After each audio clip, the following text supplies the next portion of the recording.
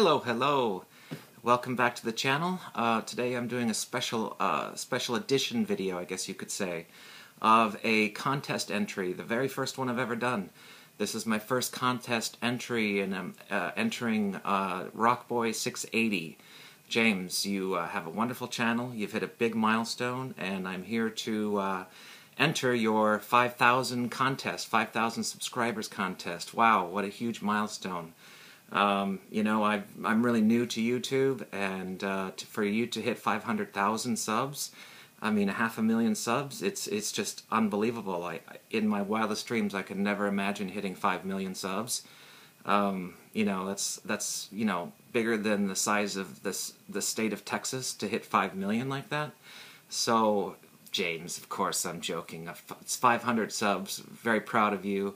You know, you've been at this a long time, you're extremely talented at your videos, they're very enjoyable, and I'm just having a bit of fun. So congratulations, rockboy680 on 500 subs. So you got some contest questions that you want us to answer, and that's what I'm here to do, and I've got them all listed here from your video entry, and I'm just going to get right to it so it's not terribly long.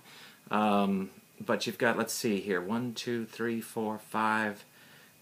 6, 7, 8, about 20 questions, I think it is. No, I'm joking. It's 5 questions, and they're all great questions, so I'm just going to plow right through them. I've put some thought into it. I think I know how I'm going to answer them, and hopefully you'll enjoy hearing my responses. So here we go. Question number 1. What is the first record you played on your current record player?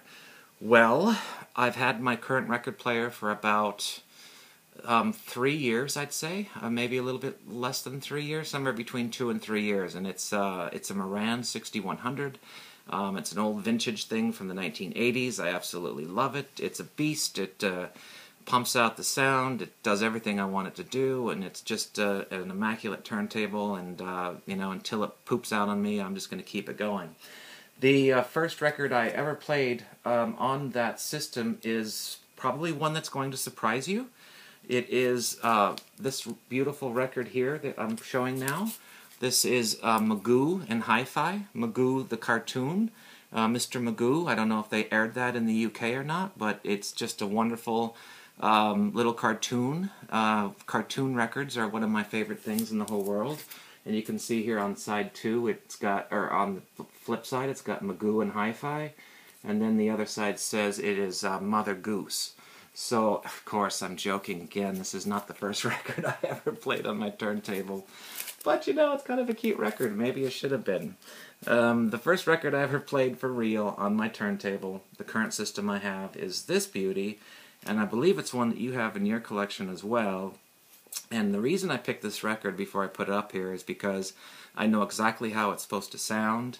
I've played it God knows how many times, and I just knew exactly what it should sound like, so I decided this should be my first spin on the new turntable, because I knew exactly what to expect, and that is Genesis Abacab.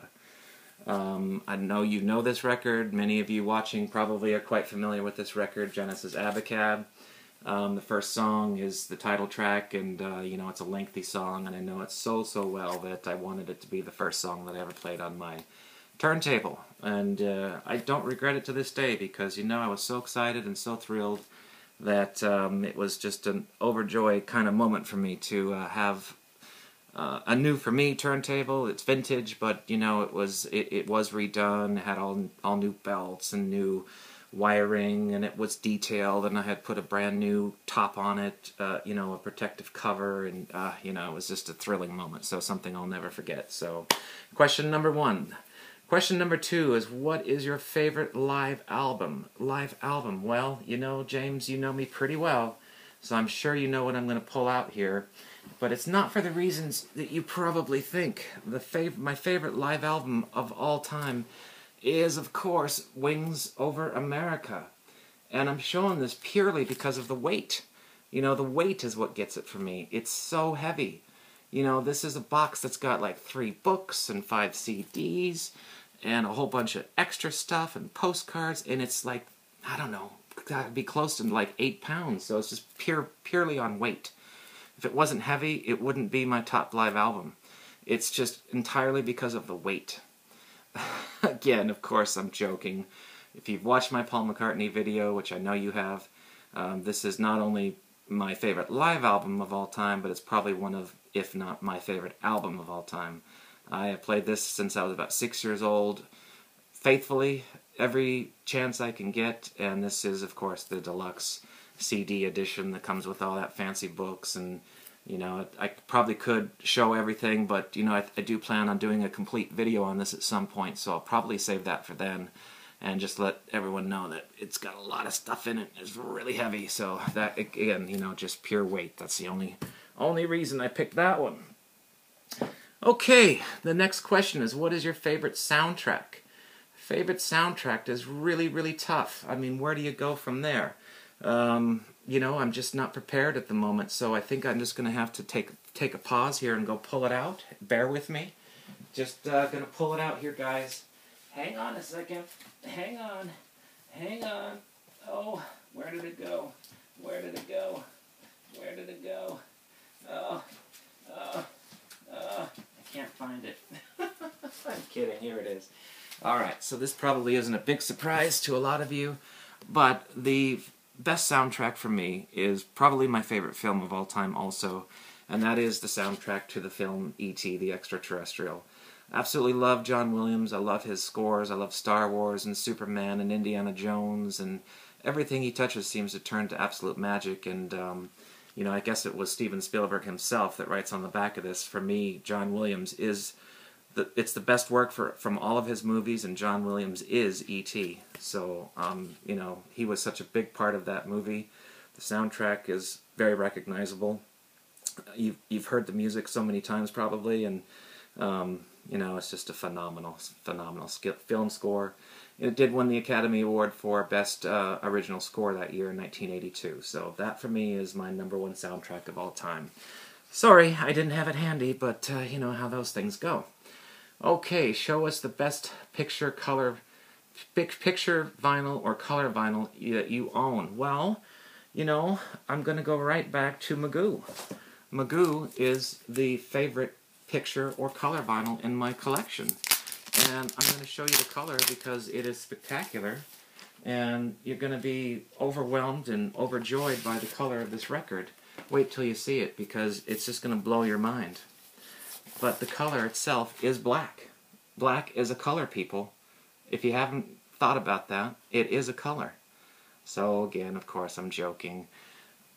Just trying to have a bit of fun. I know what you mean. You want a picture of disc or you want a color vinyl. And the one I picked is a band that I don't know if you know or not. It's not the most spectacular record I have.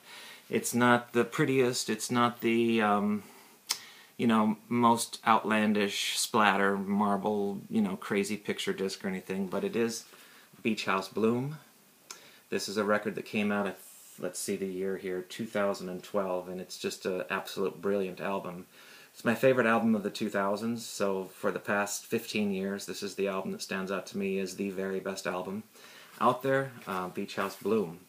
And it really isn't all that fancy or unique or different, but to me, the reason we buy music is #1, first and foremost, always because we love the music, not because it's color or fancy or splatter or got, you know, special things about it. This is just a nice white vinyl. It's beautiful. You know, of course, you've all seen white vinyl before, so it isn't anything that you're going to jump up and down about. But it is one of the best records I own, and it is certainly my favorite record in the past, you know, 15 years. So I had to show that one, James. That was the one that, and I don't even know if I've ever talked to you about that record.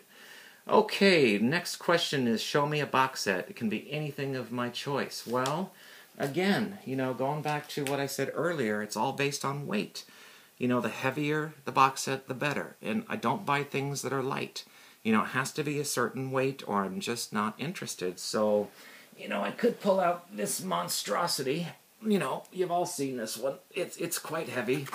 You know, Beatles mono box. I've never opened it, never played it. You know, I've never heard the Beatles, really. But it's heavy. You know, again, it's that damn weight. That's what I'm going for. Very heavy, heavy things. So, again, I'm kidding. It's not the weight. Y'all know the Beatles, but that's too easy. I want to pull out something a little bit different and something that maybe nobody else will show, and that is the complete book edition of my favorite cartoon of all time, Calvin and Hobbes. This is a 3-volume edition of the entire work of the author Bill Watterson, is it? Bill Watterson. He wrote he wasn't around for that long, you know, he stopped doing this probably close to 20 years ago now. And this is the complete edition of all of his cartoons for Calvin and Hobbes.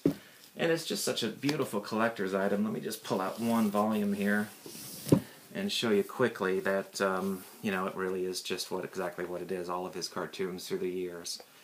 And I'm just so proud to own this thing because I've loved it since I was a kid, and it just stuck with me as an adult.